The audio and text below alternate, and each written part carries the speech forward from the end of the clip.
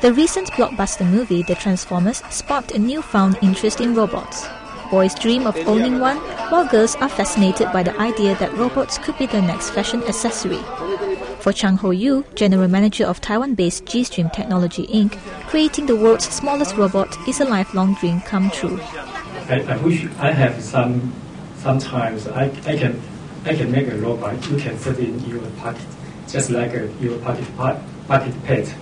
So it's just like a dreamable, and it's a possible dream.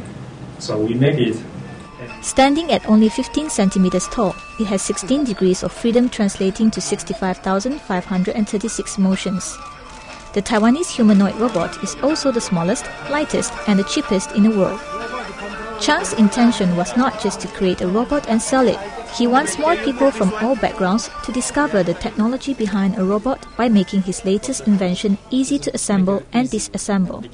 The robot is sold in pieces and is highly customizable according to the owner's needs and preferences. There were plans to modify the look of the robot and to add in voice control in the near future.